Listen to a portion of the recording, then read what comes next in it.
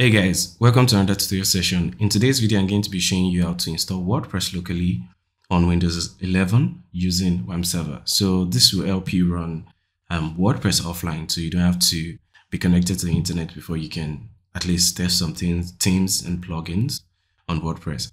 So let's get straight into it. So the first thing you're going to do is to download the server. So to download the server, just search for Wampserver, the name of the server on Google. Click on enter.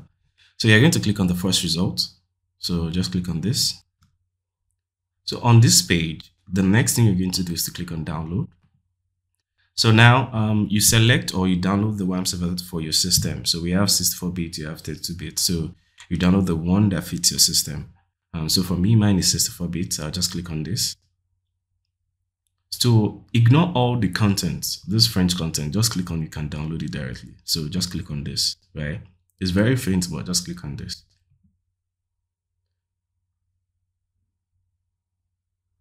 So let's wait for it. All right, now it's asking me where I want to, so just click on save. Anywhere you want to add it. So if you notice below, I've cancelled so many times. So I've already downloaded mine. So I'll just click on it. So just to start the setup. So click on yes. Click on OK, select your language. I accept. Click on next. Next. So this is where you want all your files to go to, the folder where all your files will go to when you want to create a website offline using WordPress. So it's very important to know your file path, or where the folder will be stored. So for me, this is fine, but for you can select any folder. The most important thing is you remember the folder you selected. So I'll click next. So yeah, it's going to show you the list of the default installation. So it's going to install WAMP Manager, PHP 5.6, 6.40, then the rest. I think this is fine for running WordPress. If you want to backdate, or you want to, for some reasons, use PHP 7.2.34, you can just click on it. But for me, I don't need it. So just, I think the default is fine. So just click on next. Click on next. Click on install. So let's wait for it to install.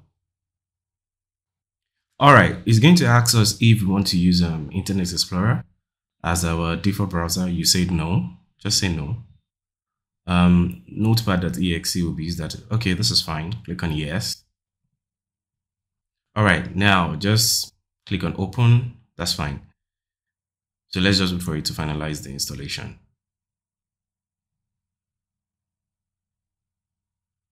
So once it's done, just click on next. Click on finish. Now that we're done downloading our server, the next thing is for us to download WordPress. And to download WordPress, we go to wordpress.org. So just click on Get WordPress. So download. So it's going to ask me how to save WordPress. So let's wait for it to finish downloading. All right, my download is done. So the next thing is for me to go to the folder where it's been, where it is. So I'm just going to copy this. Okay, let me just copy this. Copy. Go to the folder where I installed my Wampserver. So this is the folder, WAMP64. So this is where I installed my Wampserver. Click on www. Now I'm going to paste the WordPress file here. So the next thing is I'm going to extract this. So extract here. So let's wait for it. Now, before we do any other thing, we have to create a database for our WordPress website. So to do that, I'll come down here, click on it. So, oh, sorry, before I do that, I have to launch Wampserver. Sorry. So I'll launch Wampserver, search for it and click on Wampserver 64. Click on yes. So let's wait for it to load.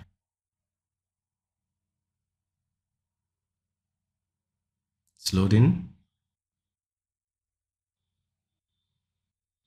So if you click on this tax bar now, can you see it?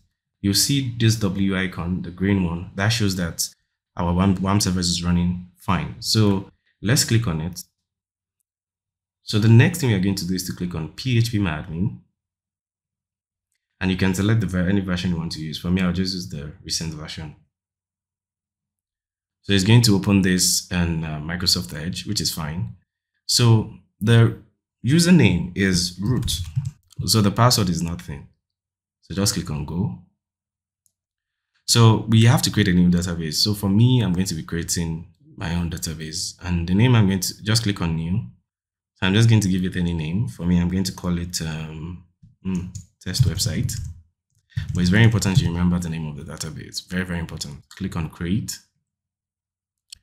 So the next thing you're going to do is to go back to our folder, which is here, WAMS64WW. And I'm going to change I'm going to change the default name, WordPress, to something I can easily remember, the name of the website. So for me, I can call this my test web and click on enter. So click on it, then you see all the files here. So the next thing we're going to do is we are going to go to your browser, click on localhost / the name of your folder, please, it's very important. The name of your folder, my test web.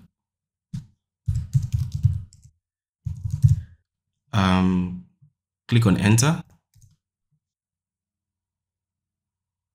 So it's going to show you the WordPress installation process. So click on continue, select the language. Let's go, database name. So for this, we already have our database. So let me just get the name. The name of my database test website. So the username is root. So yeah, just leave the rest. Just delete this. Leave the rest the way it is. Just click on submit. So yeah, you see, okay, all right, Sparky. Okay, click on run the installation. So site title, my test website, username, my test, password, good website, 12. So remember your username and password, email, admin. All right, so discourage, yeah. So the next thing you're going to do is to click on install WordPress. So enter your login details, my test, good website, 12. Yeah, sorry.